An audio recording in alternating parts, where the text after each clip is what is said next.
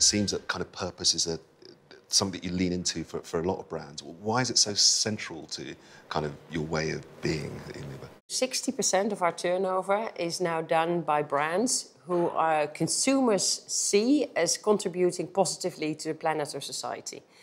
And the business case is pretty simple because these brands are growing a lot faster than the other 40%. If you have a purpose, you need to make sure that it's authentic, that it fits with what the brand and the category really does. You need to build it over time for it to work. And our marketing philosophy in Unilever is called Get on the Front Line. And in an era of change, it's quite nice to have one approach to marketing, and it's built on 3 principles: get real, do good, and be unmissable.